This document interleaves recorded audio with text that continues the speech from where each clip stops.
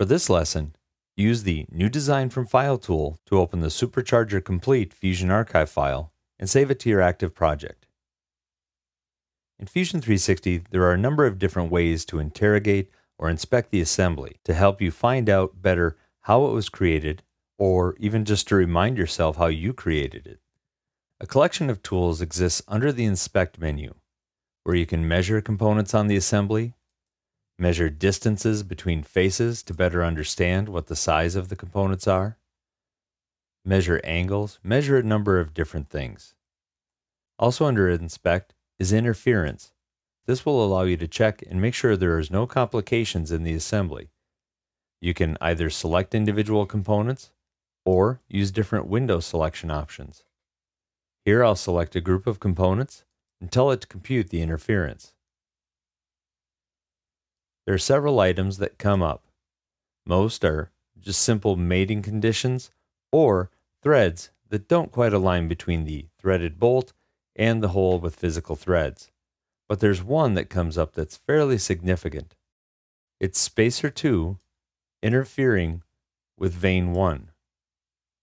This is a significant interference with nearly 469 cubic millimeters. So we'll click OK, and then under the Inspect menu again, I'll select Section Analysis. I'll pick on a face and then start pushing a section through the model. As I do this, you can see the different components colored separately, and I can see where this overlap is in the spacer component and the vane component. Now I can go in and address this design issue. If I click OK, it will save this section analysis to the browser where I can restore it. I can also just turn the section analysis off and come back to it at any time. Another type of interrogation can happen when we select a component, right-click on it, and ask it to select the referencing joints. It will display the joints in the model, and if we have the joints folder expanded, we can see which joints are connected to that component. Here we see there are 4 different joints that reference that component. We can go the other way as well.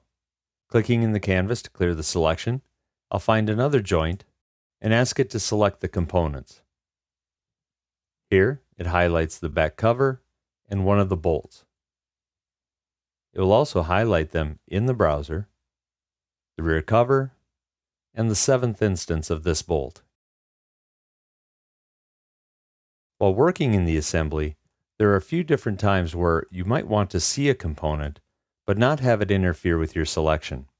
There are a few options for this. One is the opacity. If I right-click on the rear cover, go down to opacity control, I can change the opacity level of the component. With the opacity turned down, the component still selects just like it would. It's possible to choose components through it by clicking your mouse button and holding.